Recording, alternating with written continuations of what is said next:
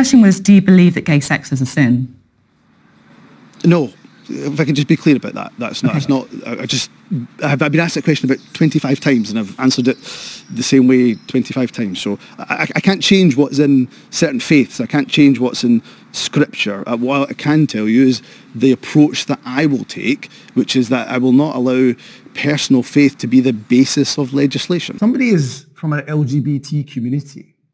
They need to be able to look at that First Minister in the eyes, and they need to believe that that individual isn't just going to tolerate them, but is going to celebrate them.